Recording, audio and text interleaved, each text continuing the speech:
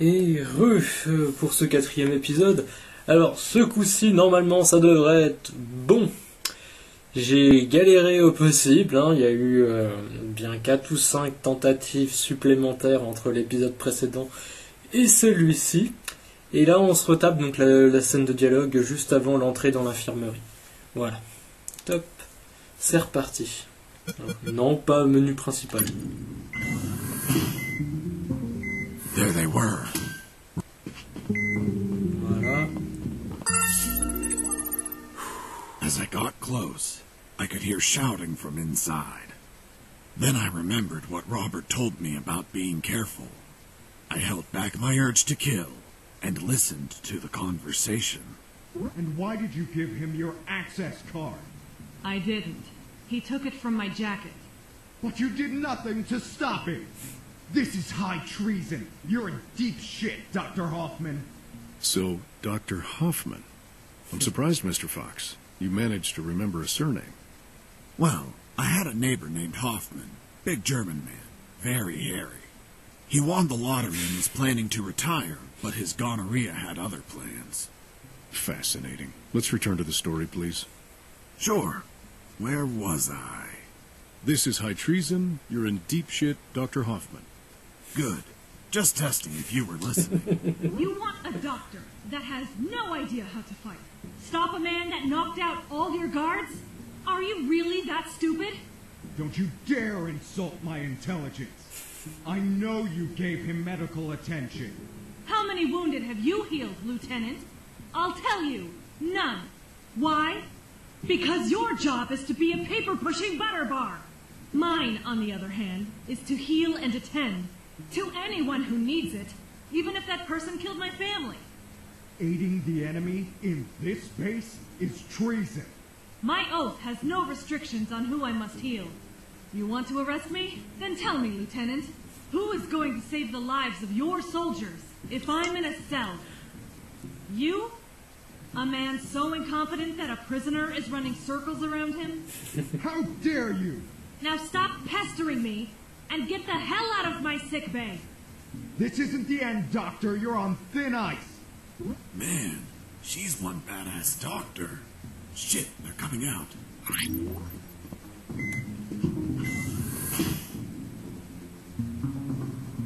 And off he went, taking the level 3 card with him. I needed that card if I wanted to get out of this building. But before that, I had to check if the doctor was okay. Okay, let's go. Doctor, are you alright? Why do you ask? I found out you were going to be arrested, so I ran here to help, but I heard people shouting, and I saw those men walking out. That's Lieutenant Marcuson. All bark and no brain. I can't stand that moron. Really? I couldn't tell. But once he speaks to General X, I'll have some serious problems.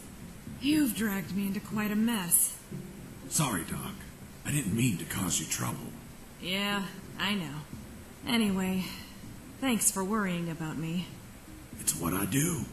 That Marcuson has a level 3 card on him. I'll understand if I see him in my sick bay later. You read my mind. See you around, Doc. Hang on. Oh. On tente? On tente. Wait, what? C'était sûr. Deja vu. What the hell were you doing? I was leaning in for a hug. With your eyes closed? And you said kiss out loud. Sorry, let's never speak of this again. Fine by me. You look tired. Take these first aid kits. Thanks, Doctor. Save some for Lieutenant Marcuson. If you shoot him, don't let him bleed to death. I'll be executed as an accomplice if he dies. Now go. Catch him before he exits the building. Je dois déjà me soigner. Merci. Et récupérer ça. Doctor, it hurts. Well, well, well. If if it isn't the slippery, cowardly pet of that traitorous bitch. What's up? Is your conjugal visit over? I'm in charge of enforcing curfew, and only I can leave from here. Problem with a building this large? There are too many hideouts for a mutt like you. So, now it's just you and us, mutt. You can't run and you can't hide. Yes, let's fight.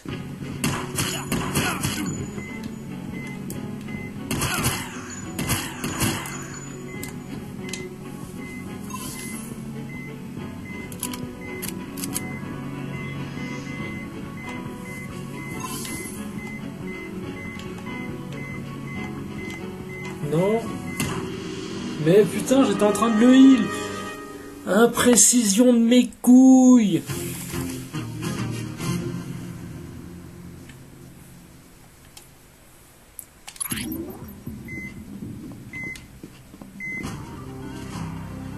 Well, well.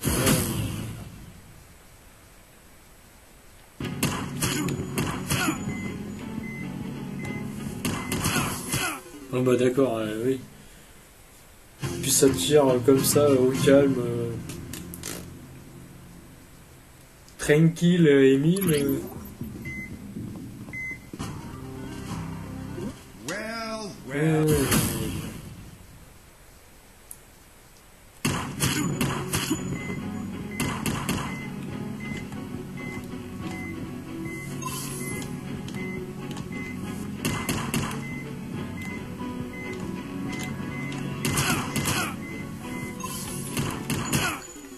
Mais putain, j'en ai plein le cul, faut soigner les autres et puis faut se soigner aussi, c'est de la merde.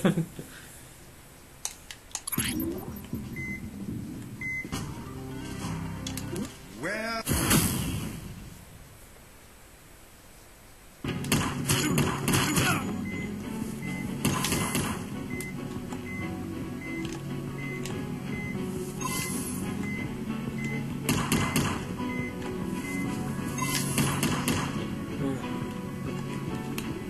J'ai été soigné.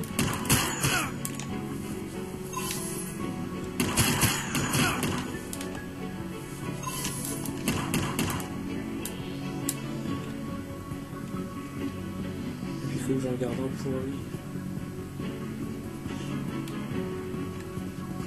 You're a tough little mongrel, aren't you? I wonder if old dogs can learn new tricks.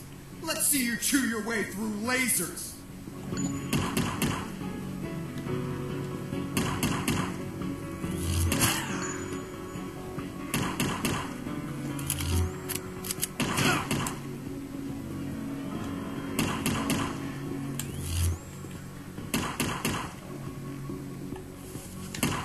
Alors, non.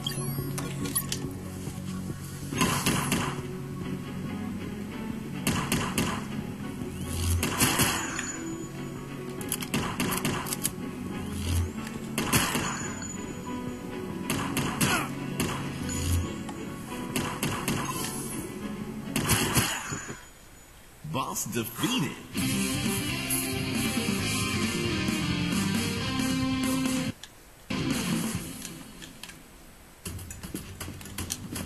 Finish this, once and for all. Don't even think about it, bastard. Death would be too good for you.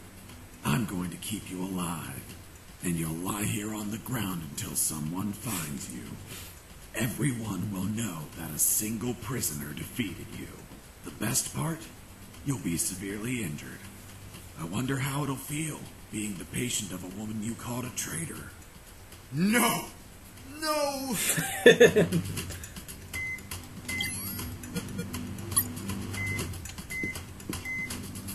Alors, on va éviter de se foirer. Yes.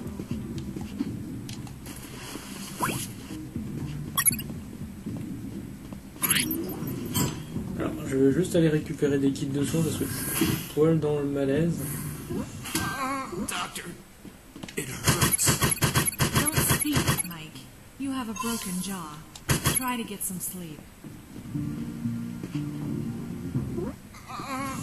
Il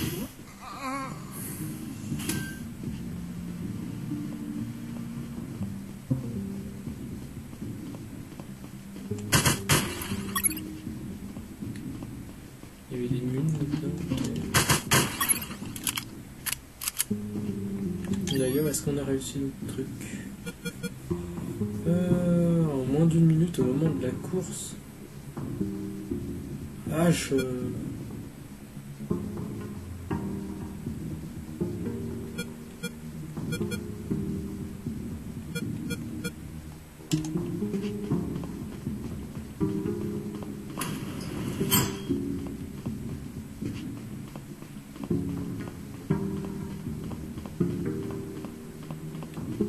I tried to open the door with the level 3 card, but the exit also had a biometric scanner, which needed to scan your retina and your fingerprints.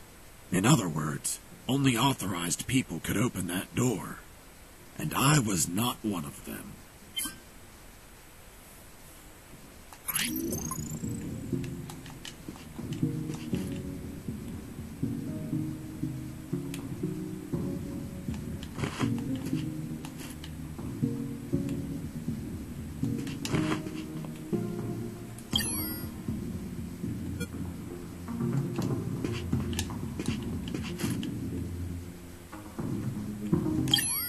Colonel, do you read me? Loud and clear, Fox. I have a problem. There's a biometric scanner at the door. I'm stuck in here. I can't leave. Settle down, son. Grab the officer you took the card from and bring him to the scanner. Use him to open the door. Slam his face into the scanner a few times for good measure. faut que j'aille récupérer l'autre.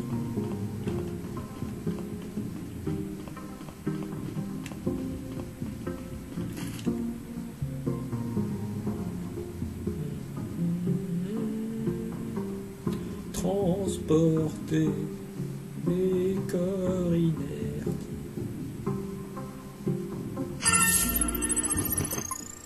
Sortez vos morts. Yes.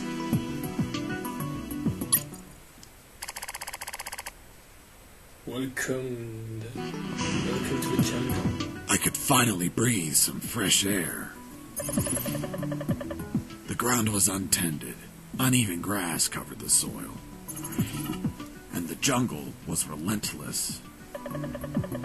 Everything was dark, save for a light above the door.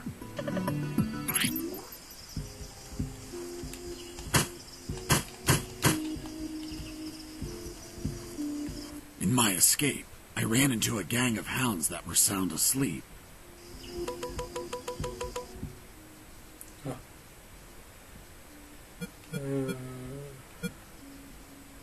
Their sense of smell was 100 times stronger than ours. And my stench, a mixture of musty sweat and sewer gas, was an alarm clock. I had to be mindful of which way the wind blew, because I needed to pass between the dogs without my scent reaching their nostrils.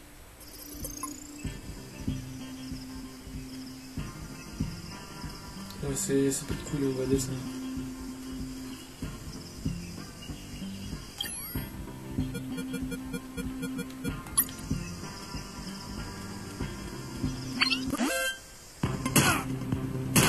Escaping. Send backup.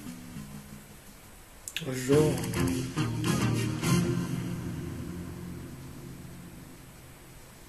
Ouais, c'est ce que j'ai essayé de faire.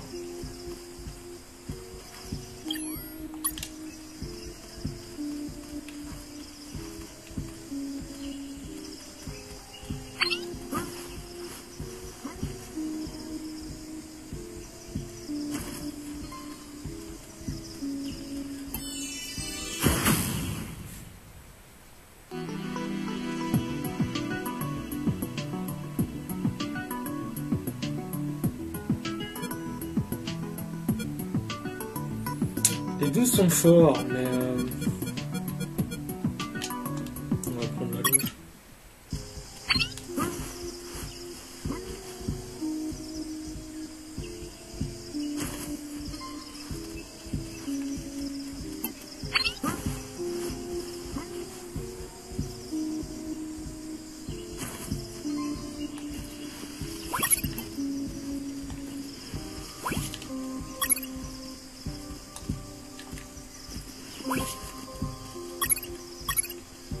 The gate was locked.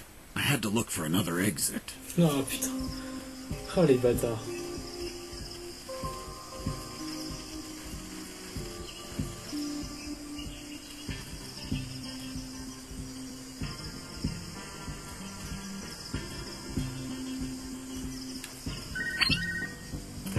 Fox, have you already left the building? Damn it!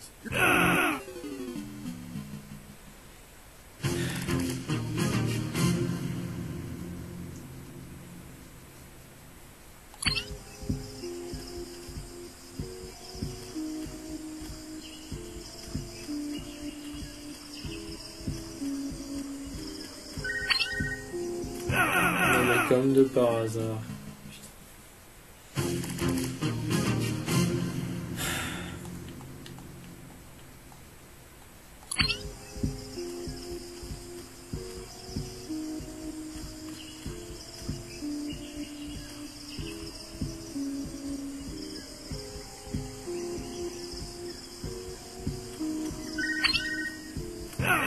Fox, have you already left the building? Damn it! Your call just woke up a horde of killer hounds. Run! Run, Fox, run! Je peux pas. C'est bugué, c'est pas, on n'est pas censé pouvoir passer.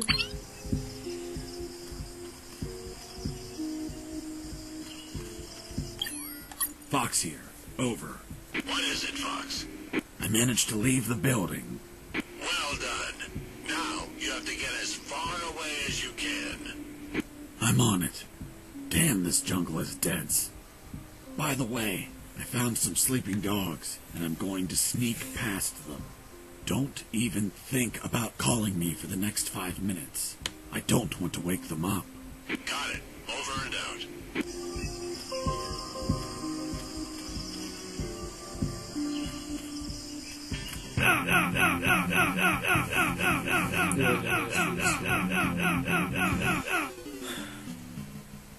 Mais bon, on sait qu'il faut appeler l'autre machin avant.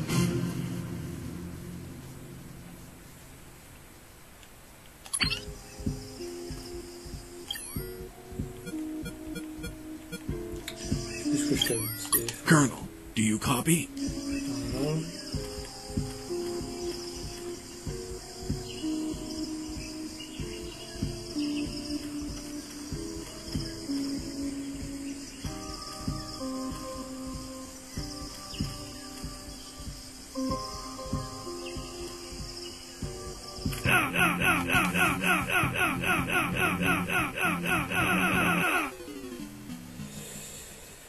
J'avoue que je vois pas trop comment je vais passer.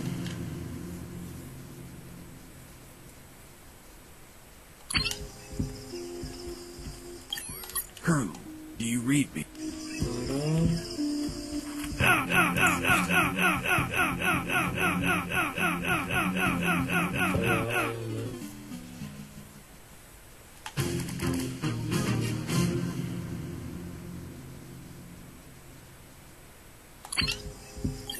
Fox here.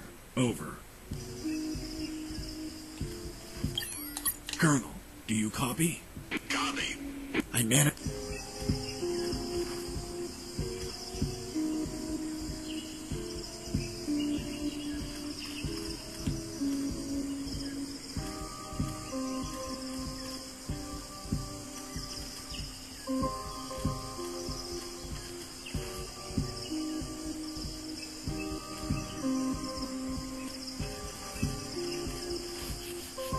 Oh putain.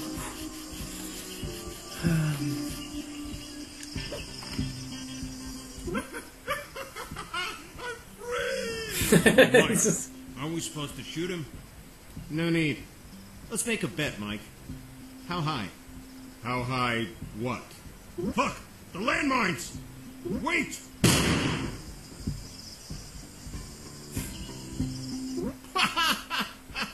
look on your face. Mike, you're a dick. Yeah, I know. Quelle bande de sacs à merde. Ah putain, par contre, j'ai plus de balles.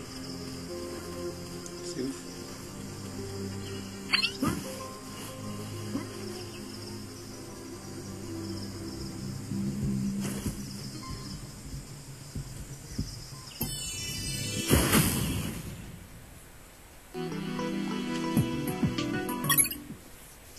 C'est vrai que ça va, je me souviens.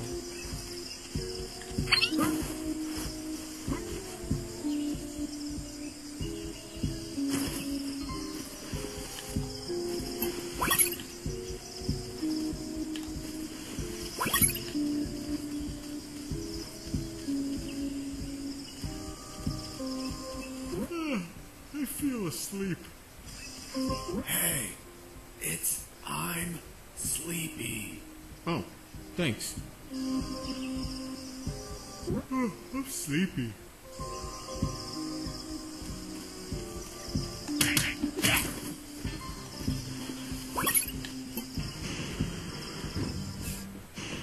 Et on re-rentre dans le bâtiment.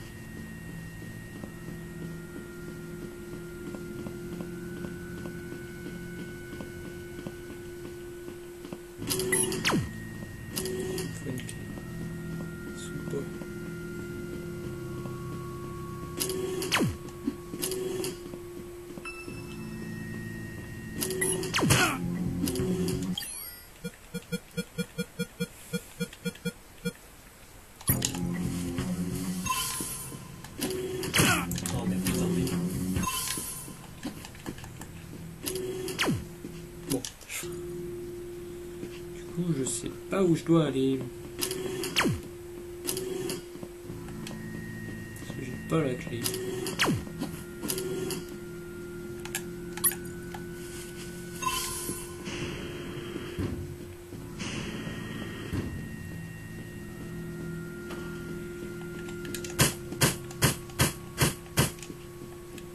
Ça sert à rien de taper sur le générateur.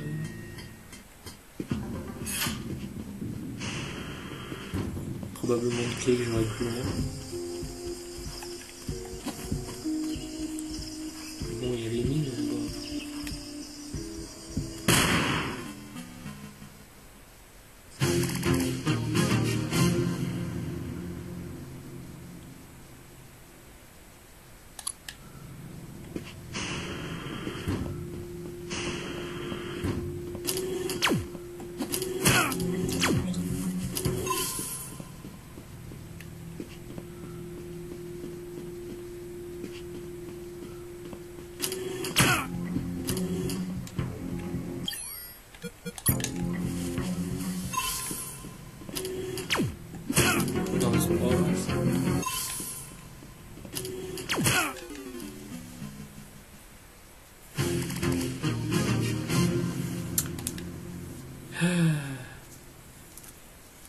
Ça je savais pas, mais j'ai pas envie de l'utiliser.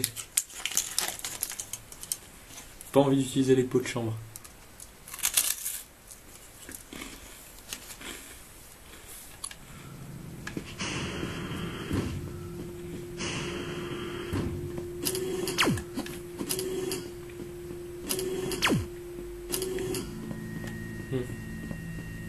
Je suis idiot.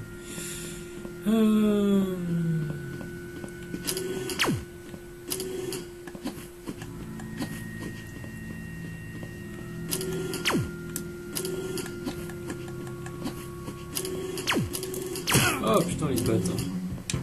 Ça se fait pas.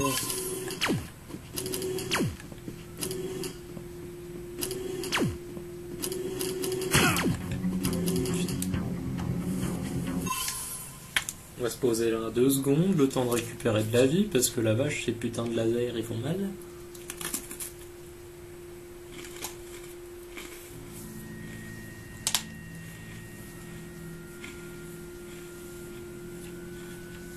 Moi qui avais pas envie de faire de montage sur cette série, fait chier. Oh putain, mais le gitanisme est dans moi. Ouais, je prends 100%.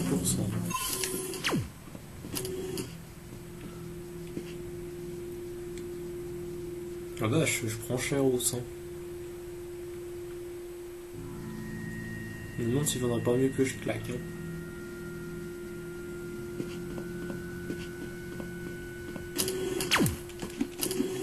pas les dégommer.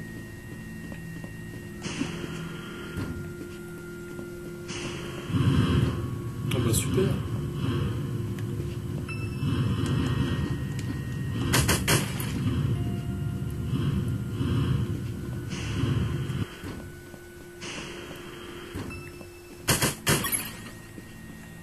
Au moins on en a récupéré un.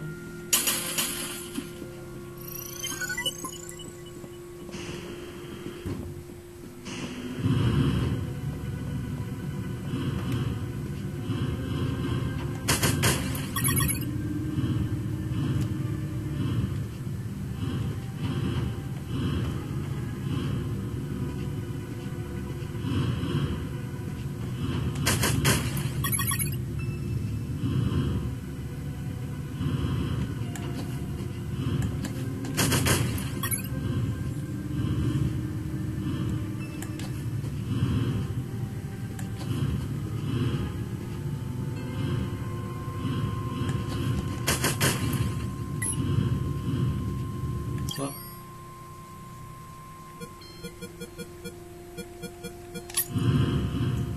D'ailleurs, 90 balles ou plus. Je suis à 40. Il faut que je les ai sur moi, les 90.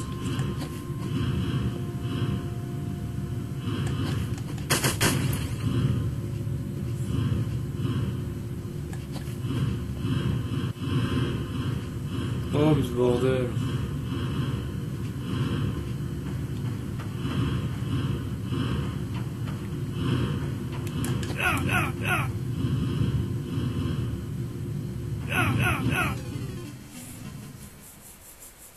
Ouais. Ok.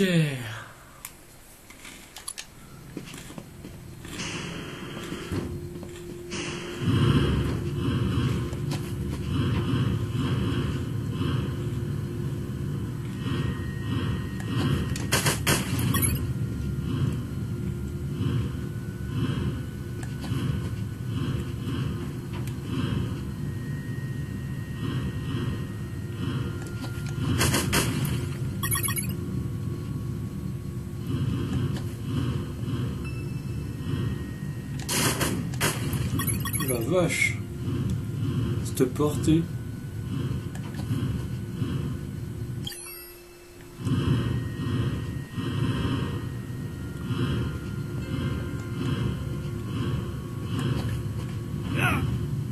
C'est pas vrai ça.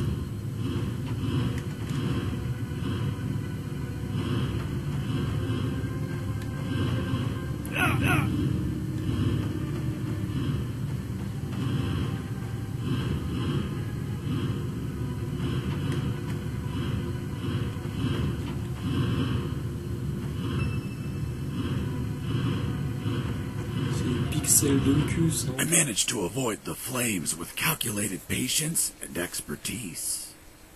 Why didn't you use the anti-thermal suit? The one you used to hide from the sensors? It should have protected you from the fire, and you could just walk through. Because it was erased from my memory. My mind Oh, couldn't merde. recall that I had the suit. The same mind that told me about the suit a little while ago? The human brain has great regenerative power. We barely know how it works. So, in other words, you didn't think to use it? More or less. Well, Mr. Fox, please continue with your story. J'ai honte, putain.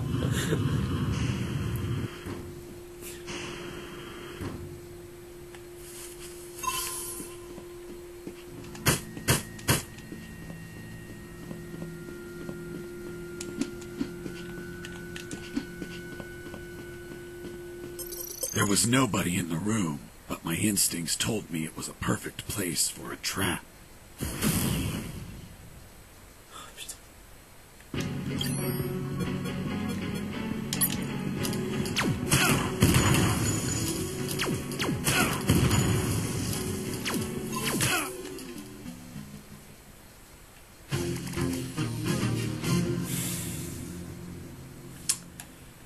Entre nous, ça va me gonfler, vous le savez autant que moi. There was nobody in the room.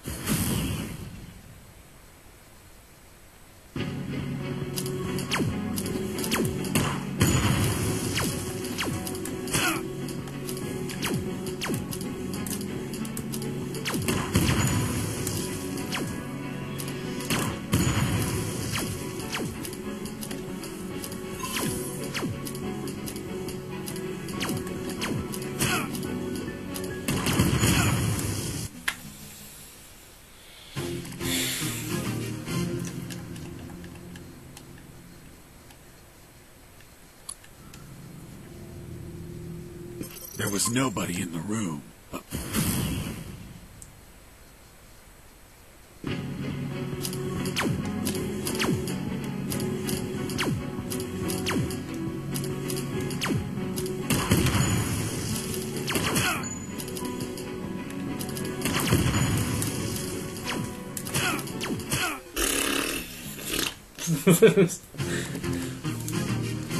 De pire en pire, le John, hein, le vieux John.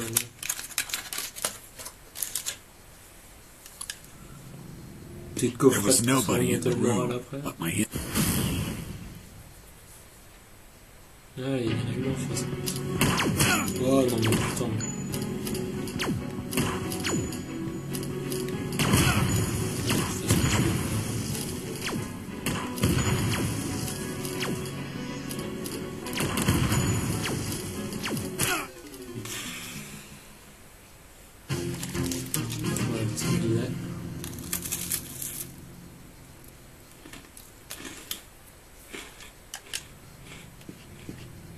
There was nobody in the room.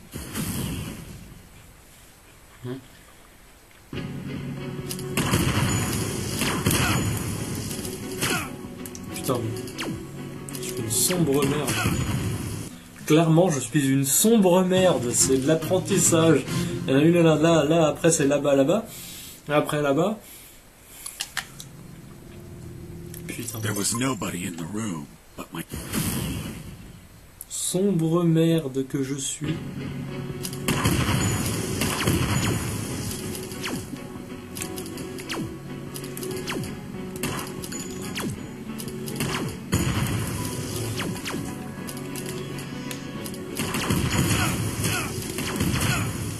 Ouais, puis putain, après... Ok. L'apprentissage à la dure. Le pattern de ces mots. There was nobody in the room. Je pense que je veux trop le speedrunner aussi.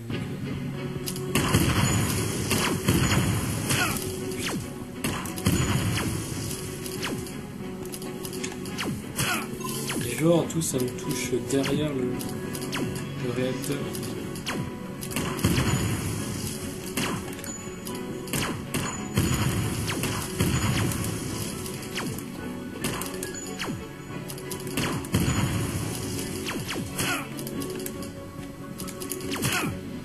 Ah putain, faut que je recharge.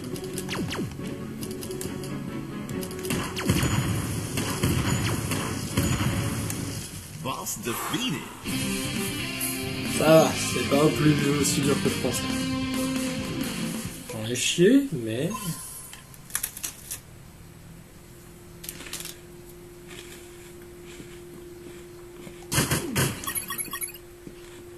Moins qu'avec certains boss quand même.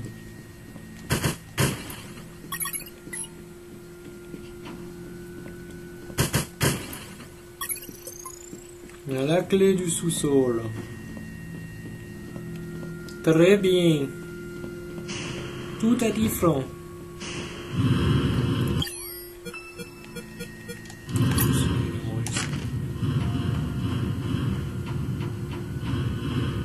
Si je me fais pas chier la vie de temps.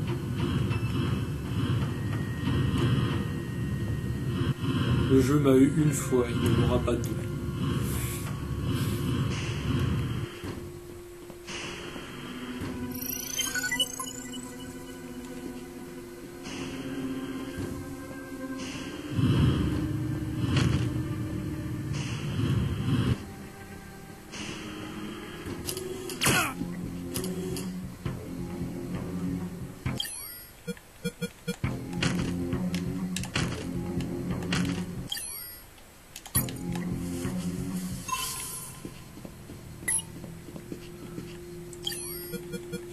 L'équipe. Oh, c'était bizarre.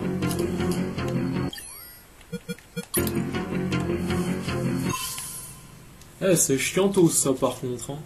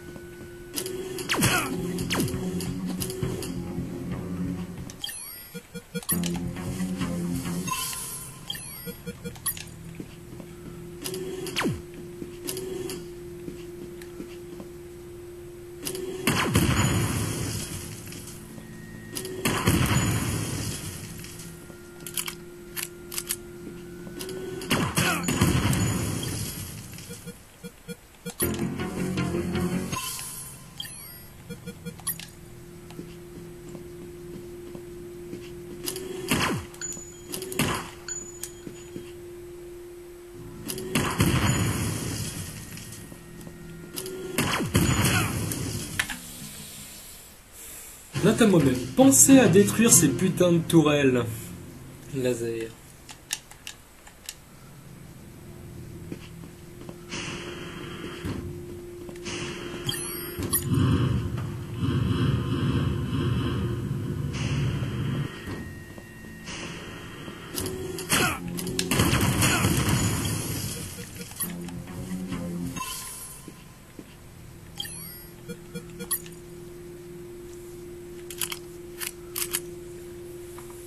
C'est clairement chiant, je sais pas qui a eu l'idée. Le concepteur de jeu, hein, mais bon.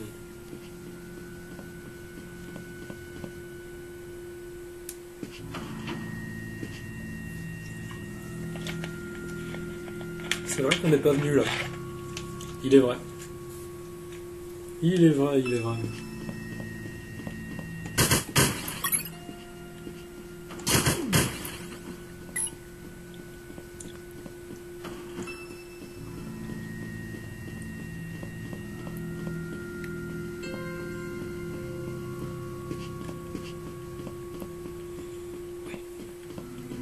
Enfin.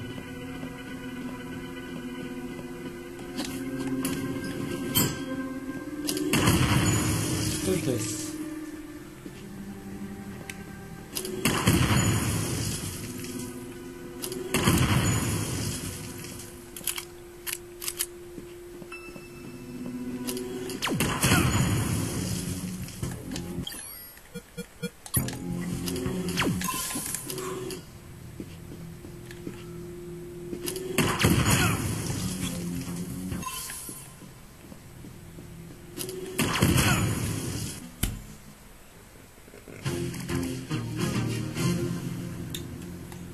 Tout va bien.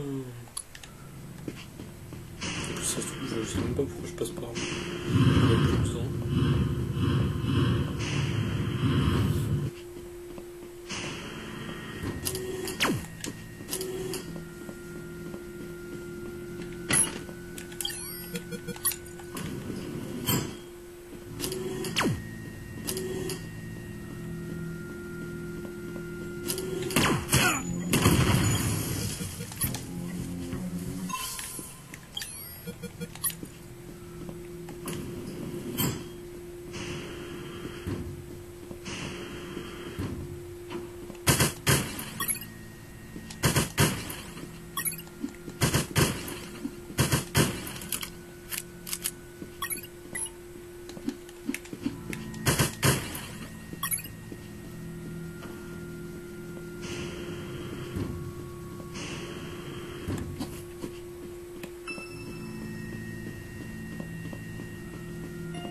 C'est ok.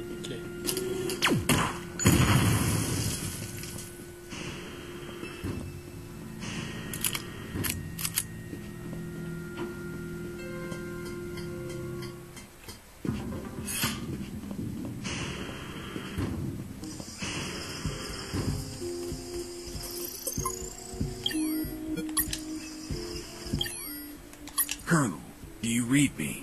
Loud and clear, Fox. Colonel, I have the metal detector. Listen, Fox, those things have a very short range. Tread carefully, or the only thing left of you will be a crater.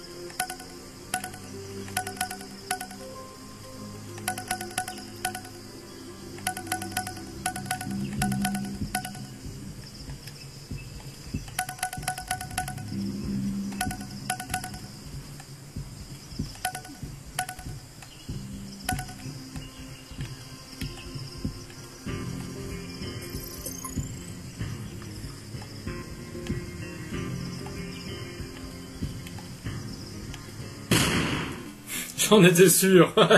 C'était certain qu'il y en aurait encore ici.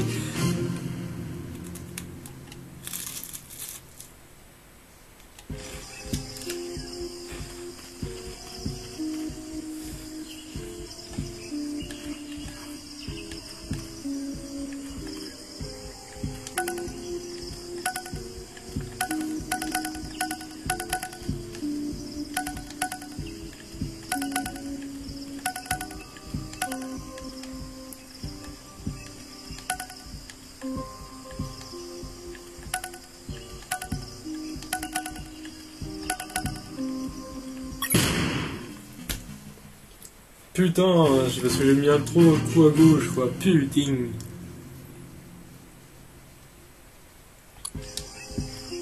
Ça maman.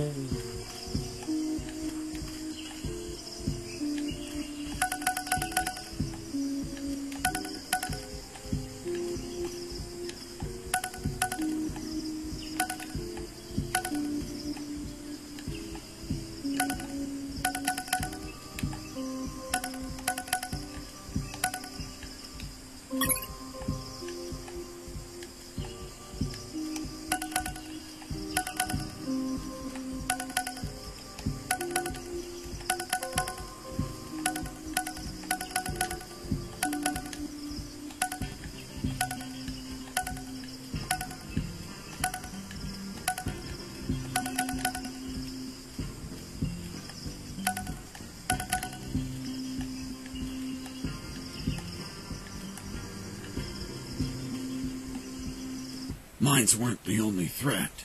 The jungle was home to ferocious hunters. I noticed the presence of giant sea flies fluttering around. One bite and I'd be asleep forever. Je peux pas les avoir comme ça.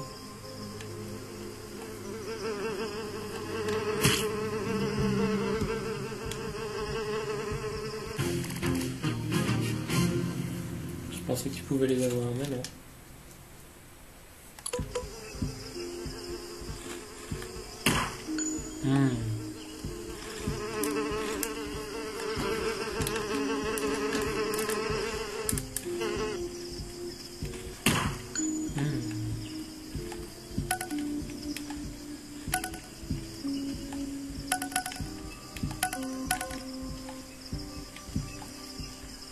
Ok. Let's go.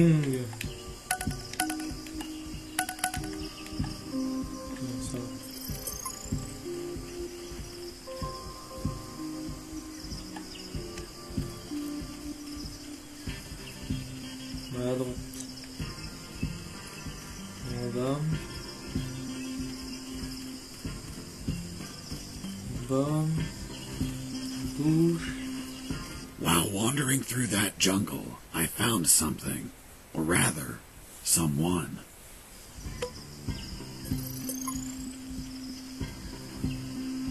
I saw the rotting remains of an escaping prisoner.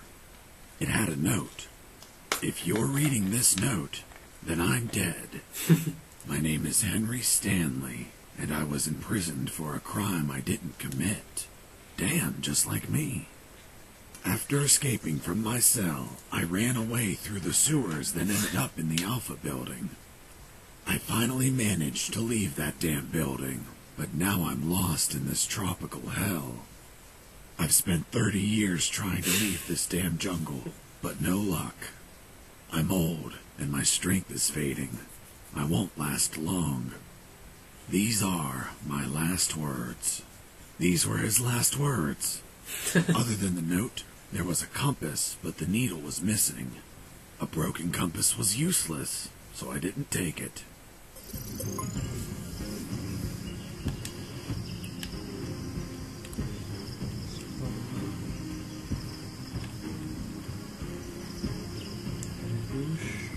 En bas.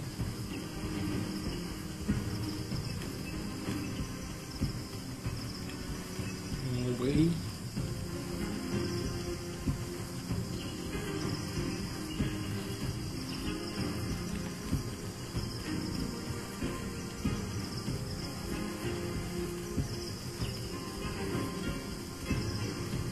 Effectivement.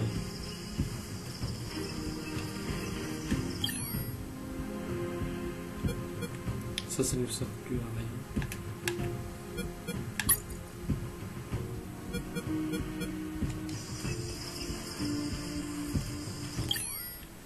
Fox here. Over. What is it, Fox? Colonel, I think I'm past all the mines. Well done, Fox.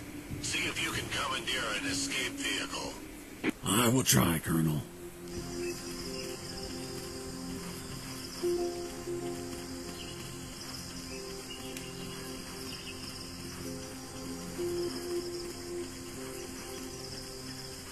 Je peux retomber sur le cadavre du mec. Ah, c'est hallucinant.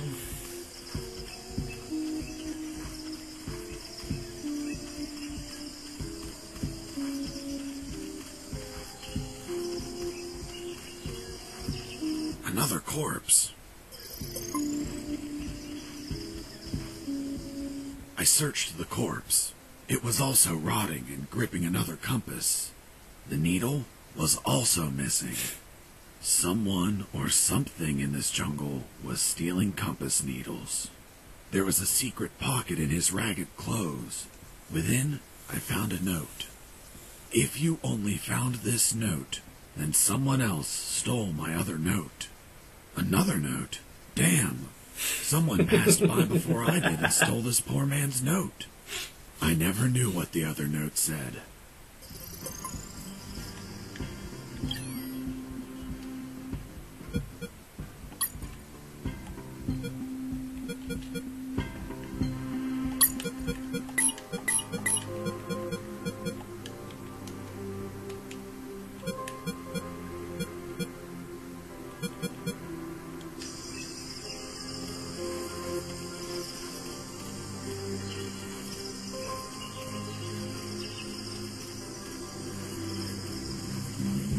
Je sais absolument pas ce que je dois faire. Éventuellement, je sais pas si...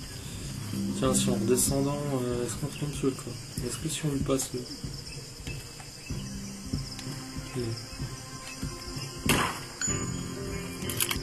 Je viens de gâcher une balle, fantastique.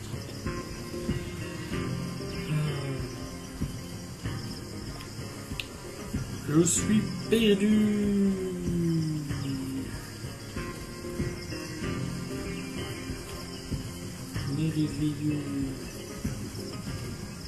On peut vraiment pas lui récupérer sa boussole. Hein.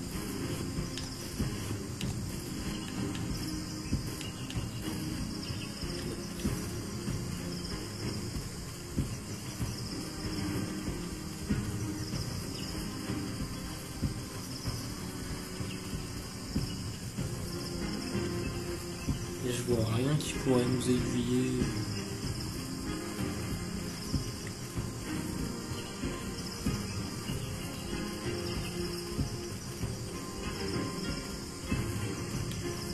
Pour sortir de là.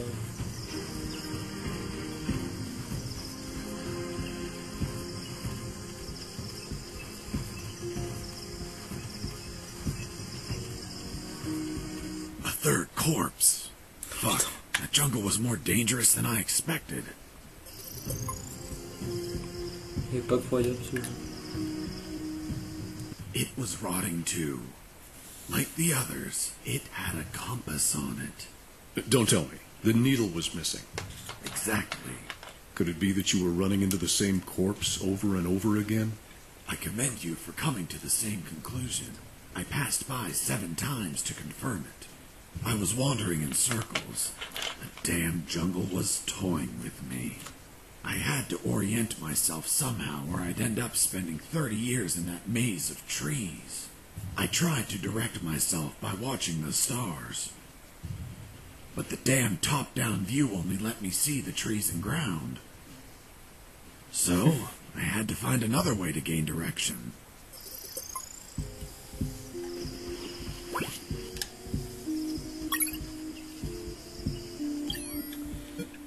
Est-ce que en frottant le bébé de mucus, c'est quoi le nom?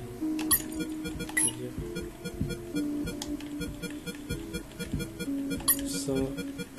What was the diameter of the compass, Mr. Fox? Around 2 inches. And how long was the rusty wire, Mr. Fox? 6 or 7 inches. Wasn't it a little too long to place it inside the compass? I'm stupid, but not that stupid. I just used a small piece of the rusty wire, not the whole thing.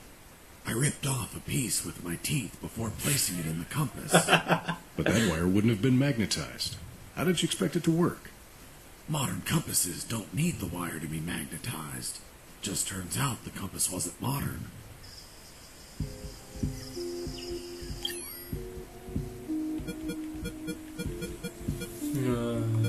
Quoi on pourrait...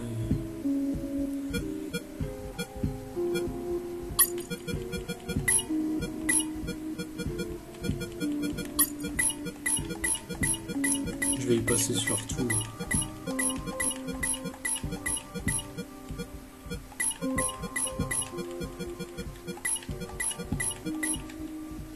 Et genre sur le détecteur de métaux, ça veut pas.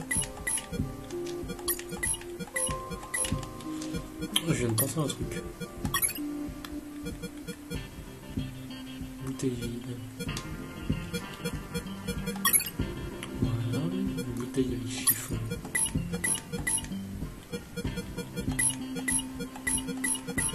Forcément, j'ai plus de quoi faire des cocktails Molotov, non?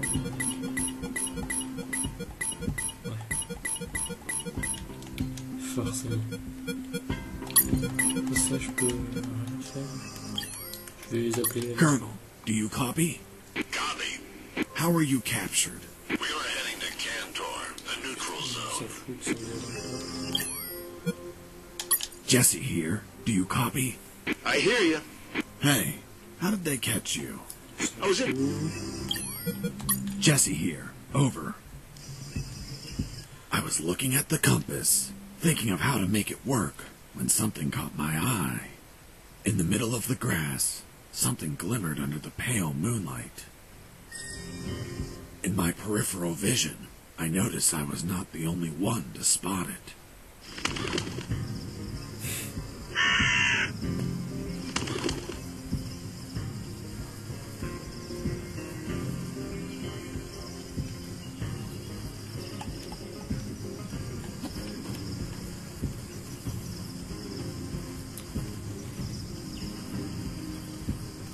Ouais, mais maintenant faut que je retrouve l'oiseau. C'est pas gagné ça.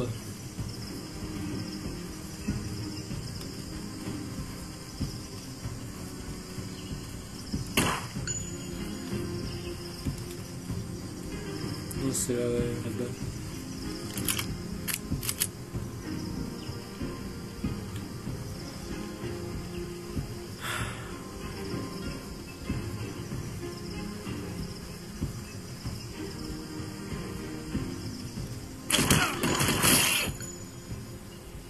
C'était quoi ce machin?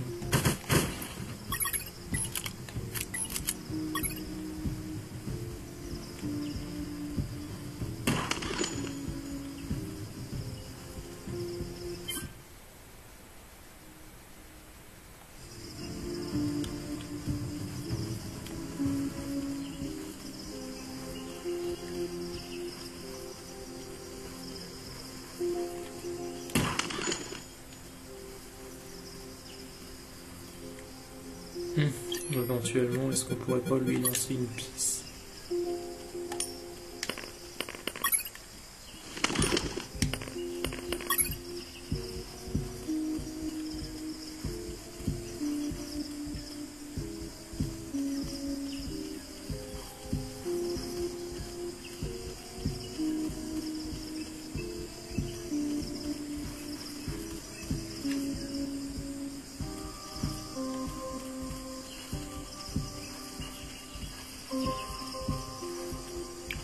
Faut qu'on arrive à passer de l'autre côté.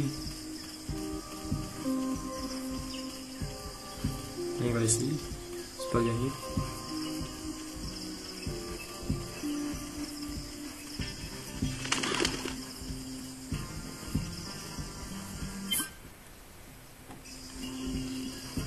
Genre il était là.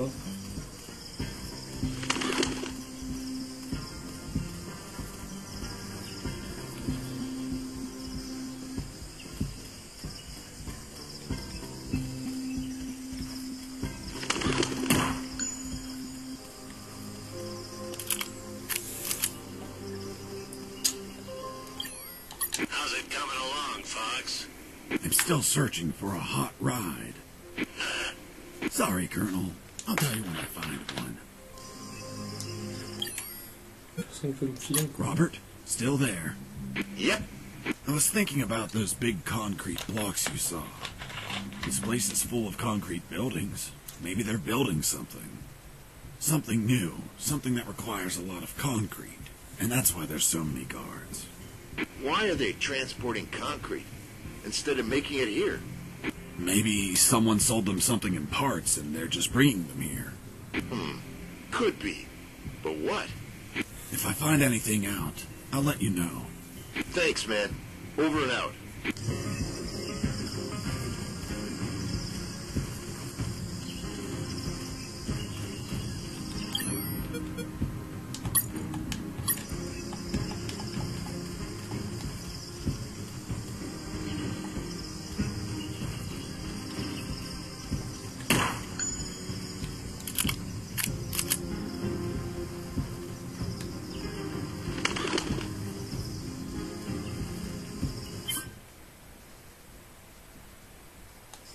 Petite chose brillante, je le sais bien.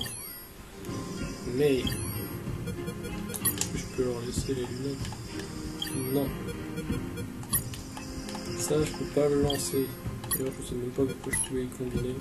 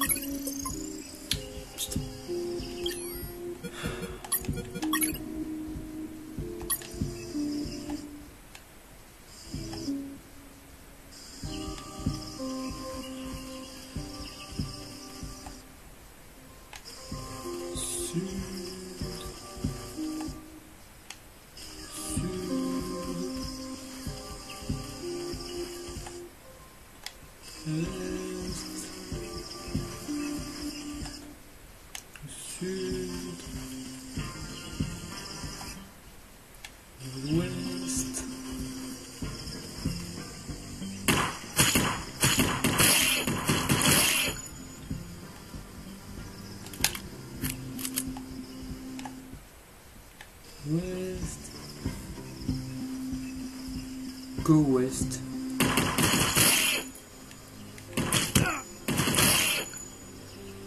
Alors, on va peut-être pas faire des folies.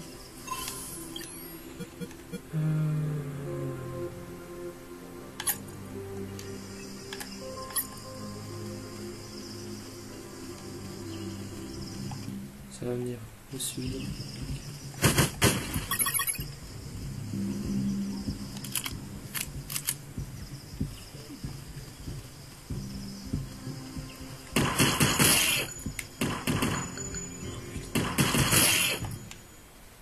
Au sud.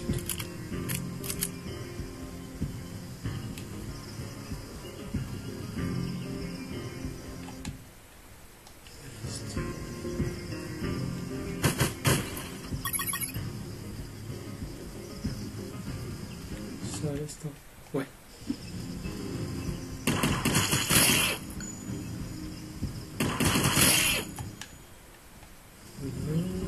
C'était correct. Ah, merde.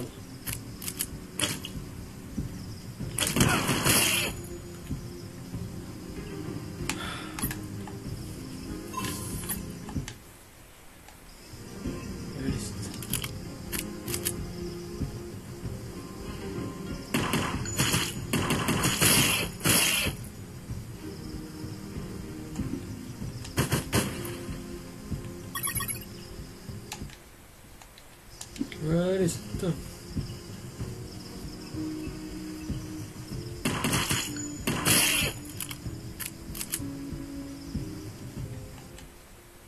Uno.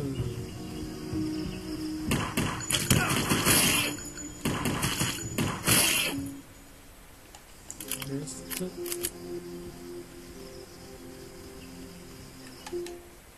Ce sera uno.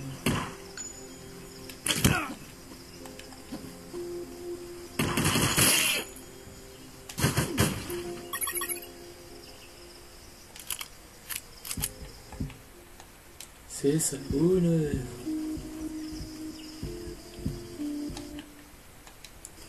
Reste. Au sud. C'est une bonne fois. Au sud.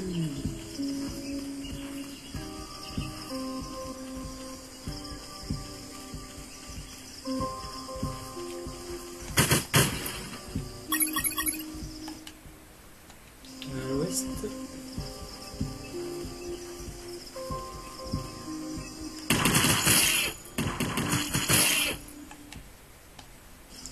Sud.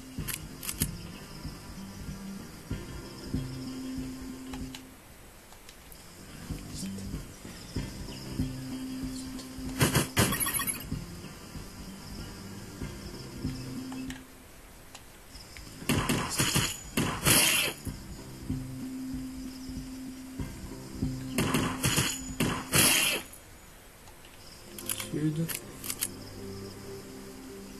C'est un poil long là, comme phase.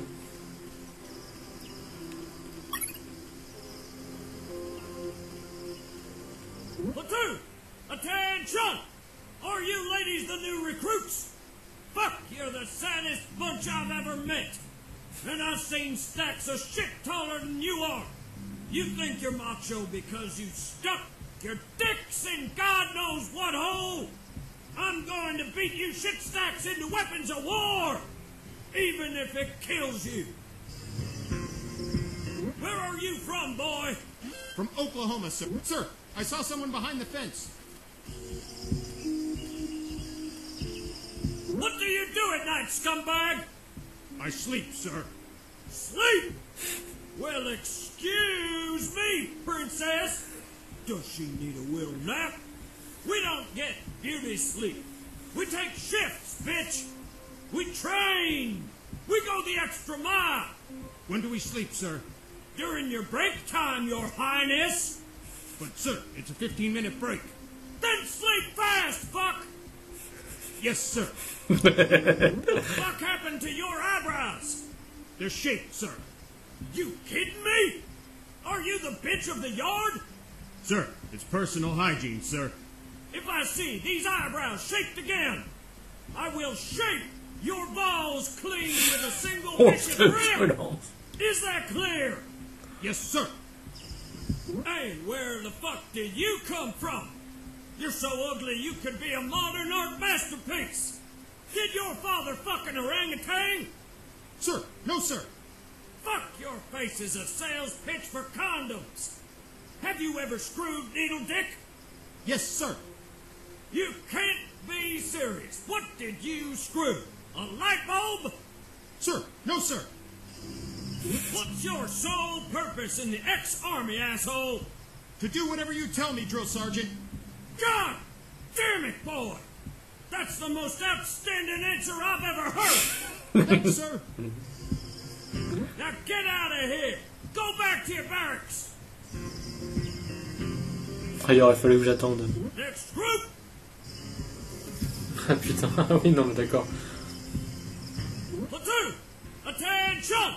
Ça va faire Are pareil. you ladies the new recruits? Fuck, you're the saddest bunch I've ever met! Ouais, ça fait plus ou moins la même chose. It wasn't wise to use weapons there. Non, mais c'était parce que je bouge. I arrived at what looked like the exit of a barracks.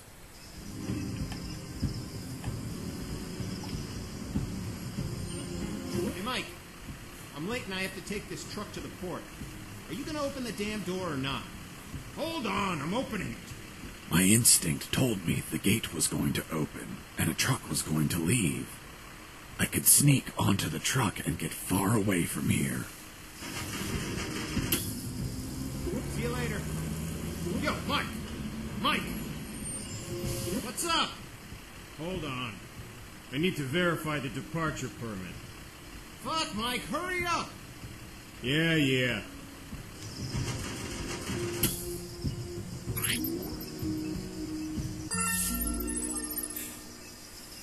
On est dans le camion. Yo, Mike! Can I leave now? Negative. The lieutenant canceled the delivery. You'll have to come back in. Oh, holy fuck! La baise.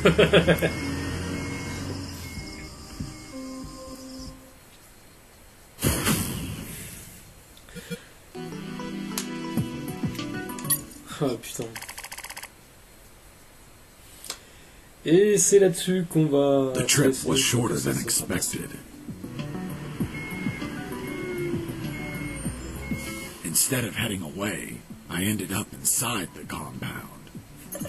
The ground was muddy, beaten lifeless by countless combat boots. There were sandbags and boxes everywhere. I heard Mike getting off the truck and talking to the other Mike. Hey, Mike, what the hell happened? Someone screwed up and loaded the wrong stuff. Useless fuckwads! They reported that they'll get the correct stuff loaded soon. Sounds like a nap is in order. No can do. They're loading onto another truck in the north parking lot. Serial number 233980. So move your ass there. They told me to head to the south gate just so I could be sent back to the north one? Fucking bureaucracy. My instinct was back, and it knew of another truck I could ride. My plan to stow away wasn't screwed at all, just slightly delayed. I only had to reach the north gate without being seen. Voilà. Eh ben écoutez, on va se laisser là-dessus pour ce 4e épisode.